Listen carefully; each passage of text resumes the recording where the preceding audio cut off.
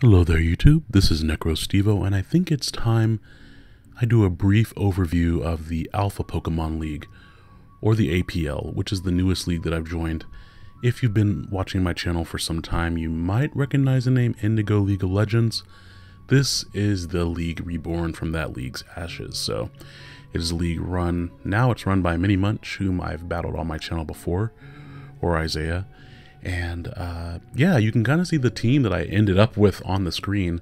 For this Season 2 of the Alpha Pokemon League, there are actually 20 combatants over several divisions. So the name of the game is getting sniped. So you can see the team I ended up there with. And I'm just going to go through the draft order to kind of explain my choices a little bit and explain where I got sniped so you can kind of more understand the Pokemon that I ended up with. My first draft tier pick was actually Mega Garchomp, which a lot of people will go, why would you spend your first pick on Mega Garchomp? The reason for that is in the Alpha Pokemon League, you do not have to bring the Mega Pokemon, which many of you may have seen in my first week battle. I actually ended up bringing non-Mega Tyranitar. You don't have to bring the Mega. Even if you do bring the Mega, you don't have to Mega it on the first turn. So because of this draft structure where you have to spend a certain number of points on each Pokemon, some Mega Pokemon are going to be a lot more effective because they have access to their non-Mega forms, such as Garchomp. I could bring Scarfchomp, or I could bring Yachi, I could bring Chople Tyranitar, that type of thing too. Mega Garchomp is a fantastic round 1 pick as well. If you have a draft order in mind, like I knew I wanted to pick up Sand later on.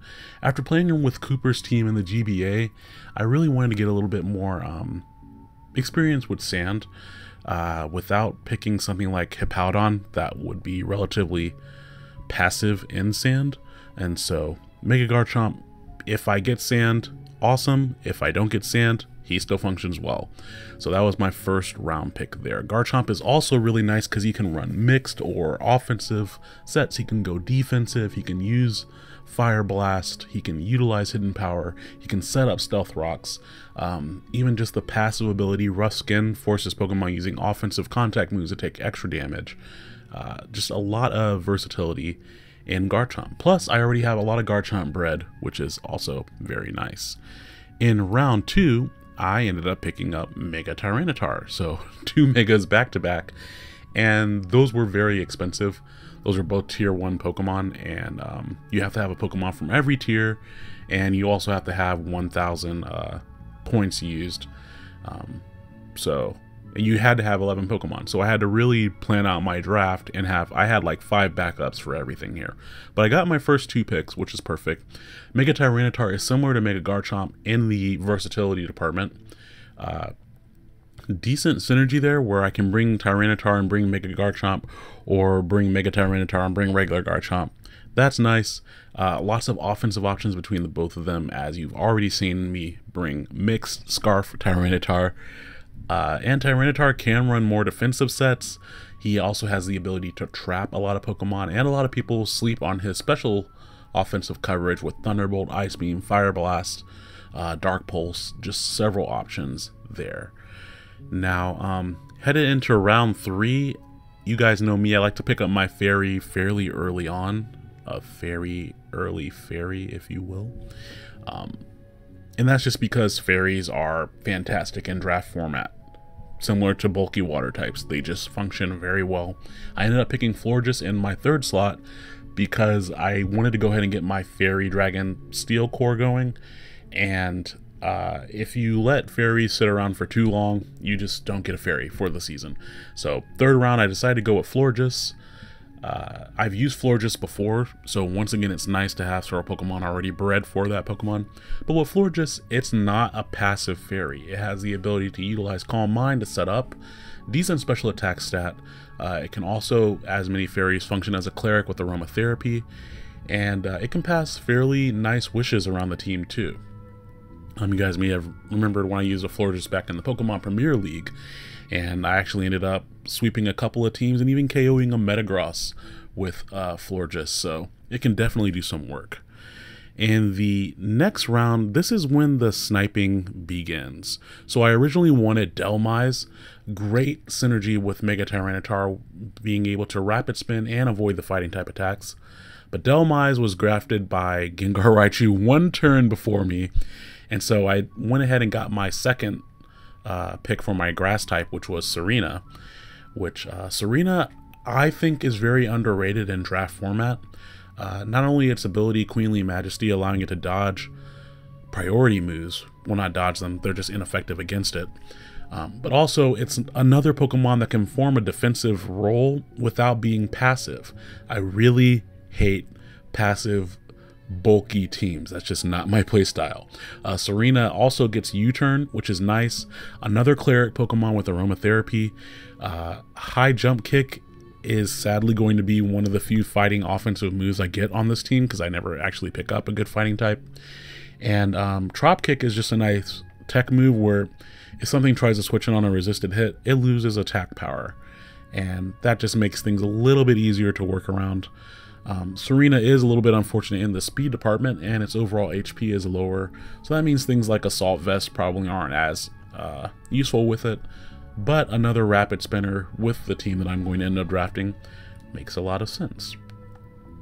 Now, after Serena, again, Fire, Water, Grass Core, Fairy, Dragon, Steel Core, I was looking at water types, and then I realized, oh yeah, my #1 pick for water types, Araquanid, is still on the table. So Araquanid was my round 5 pick, and I am really excited to use Araquanid. That is another Pokemon that I think is very much slept on in draft league play, and just competitive play in general. With draft leagues, you really need to have a Pokemon that can take Scalds, and just having a bulky water type generally is a good thing because of the way that people tend to draft their teams. A bulky water type can come in on a variety of threats and either threaten something out or at least use its own Scald move. Araquanid can function in both of those roles. Furthermore, with Water Bubble, it becomes a bit of an offensive powerhouse, being able to drop Pokemon that don't outright resist it with Water Bubble and boosting items such as Choice Band or Mystic Water. You can put some serious damage on things, and by repeatedly spamming Liquidation, you can even lower their defense, as we saw in my week 1 battle, where things that otherwise will be checks are no longer checks. Araquanid is very slow, and it also cannot take physical hits very well at all. So it does require a little bit of team support, but if your opponent's team doesn't have a good water type switch in, and even if they do, it doesn't necessarily matter with things like Serena and Magneton around, because you can trap those things that would resist it, such as like a Ferrothorn or something like that, then they're going to be hurting a lot. A couple of weird tools Araquanid gets are Mirror Coat, which is nice because he has fantastic special defense. And then on top of that, Araquanid gets moves like Lunge and Leech Life, enabling it to keep its HP a little bit higher or, once again, lower your opponent's attack. In round 6, unfortunately, I got sniped once again. I'm sorry, not in round 6. Round 6, I went ahead and picked up Magneton because I did want to complete that Fairy Dragon Steel Core. And plus, Magneton is faster than Magnezone, even though it doesn't hit as hard. I just like the speed. It makes it a little bit more reliable in my eyes. Plus, you can run Eviolite on it if you need extra bulk, and you don't need the speed. So I like that a lot. Plus, I already have a lot of Magneton bred, so that is very nice. I actually have several Magneton with different hidden powers bred, so that makes that even easier. Magneton's ability, Magnet Pull, speaks for itself in being able to trap the myriad steel types that I'm sure to face. And then on top of that, if I don't need Magnet Pull, I can run Analytic and get a 30% power boost on any time that I'm using Magneton after my opponent or when they swap out. Just having that extra power is really nice.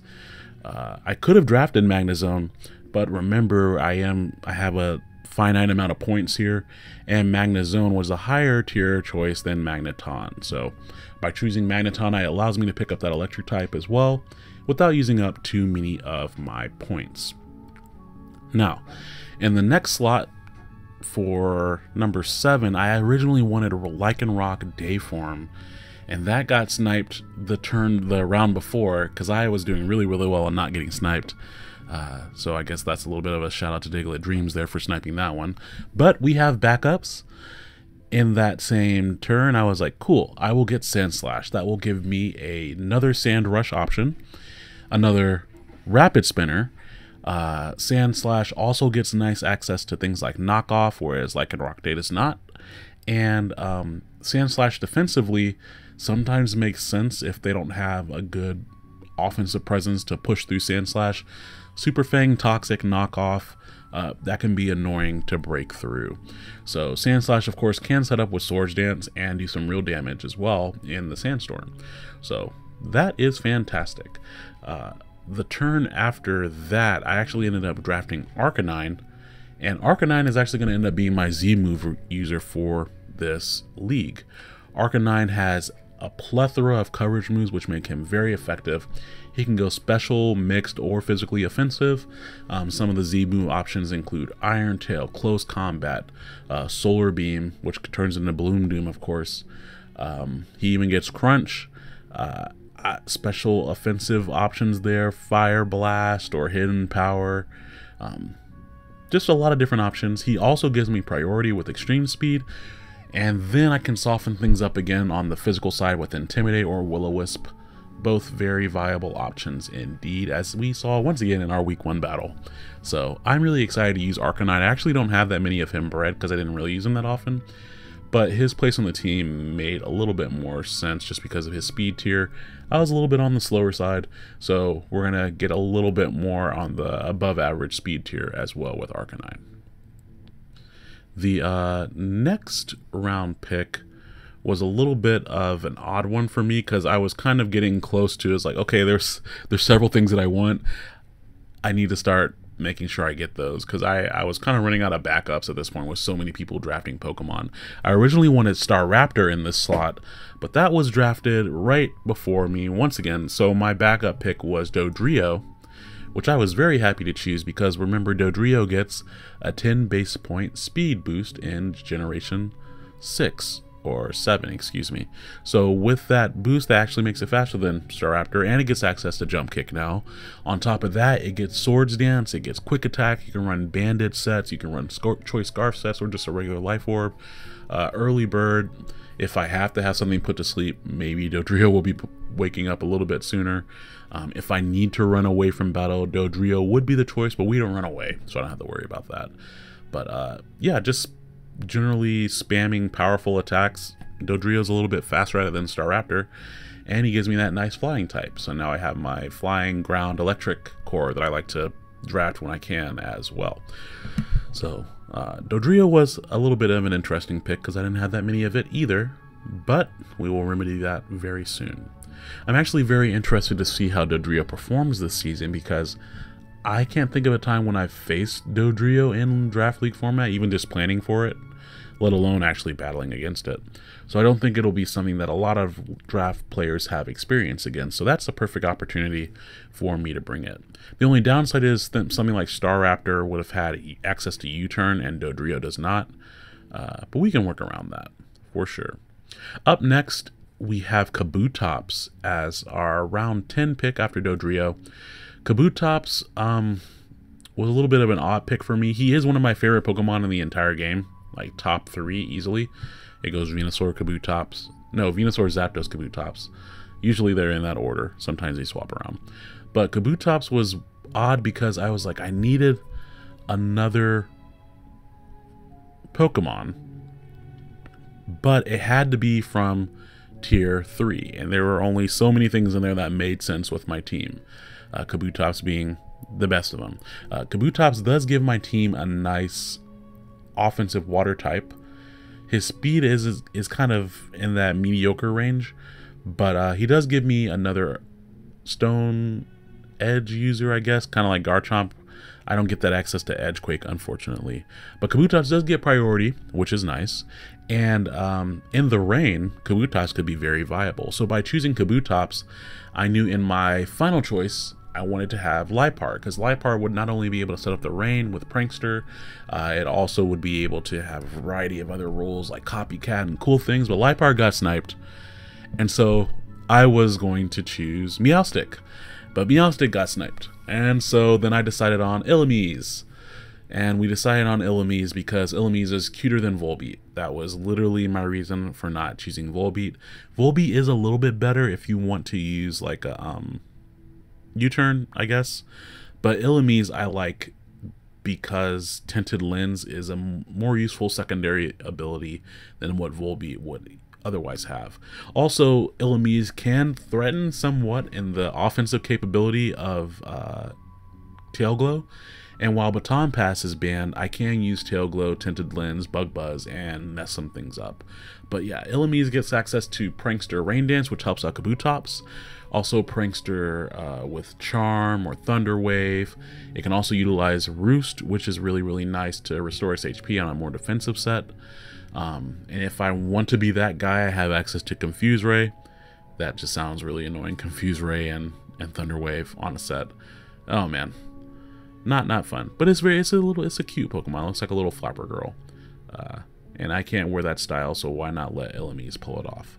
So guys, that's the team. I didn't want to spend too long on a team breakdown, but I did want you to know what I was utilizing for this league. And if you have any questions, or if you have any Pokemon you'd like to see me pick up that what you think would fit better, feel free to leave those down in the description, and I'll be looking at those comments when I have an opportunity. But thank you so much for your time, and I do hope you stick around for the battles in the Alpha Pokemon League Season 2. If I didn't mention it before, this is actually a money league, so if I win, there's cash. Cash is good, right? That's why we play these games. No, that's why we go to work, so we can make the money, so we can play the games. I guess you could play on a simulator. But anyways, thank you for watching. I'll talk to you later. Goodbye.